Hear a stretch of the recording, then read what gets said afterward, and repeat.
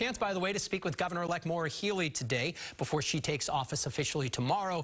But it wasn't a traditional interview, as WBZ's Tiffany shows us. Long before she became the people's lawyer and the soon-to-be governor of Massachusetts. Is that me? Yeah. Oh, big shot right here. Pressure. I love it.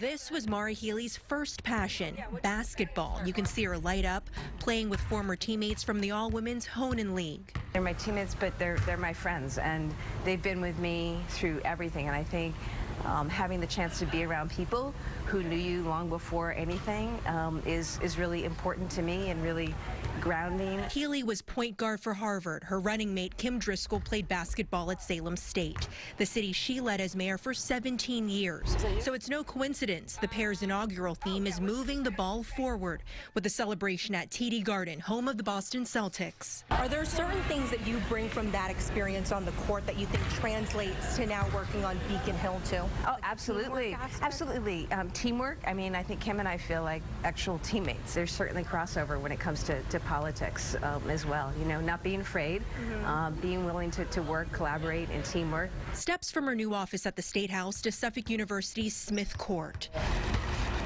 We brought the governor-elect and her friends together for one last shoot-around before she's sworn in. I try to do the Maura Healey move.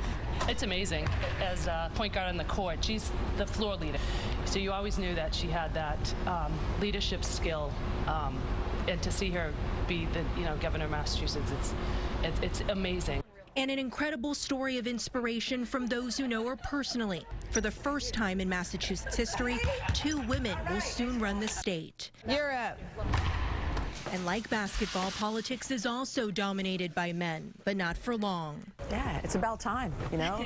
The future is female, and being able to have more perspectives around the table is going to make us a better Commonwealth. Not just Maura, but Kim is there and second in charge, and we have come a long way. In Boston, I'm Tiffany Chan, WBZ News.